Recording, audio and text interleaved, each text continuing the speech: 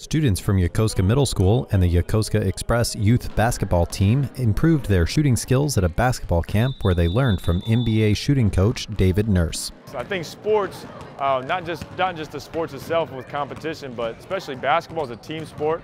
It carries over to everything. I mean, how to work with groups, how to motivate, how to lead. I mean, it's not just there on the court, but it's also going to carry on the rest of their life as well. Nurse worked with them on movement, ball handling, passing, and shooting skills. Several sailors also volunteer as coaches for the basketball teams.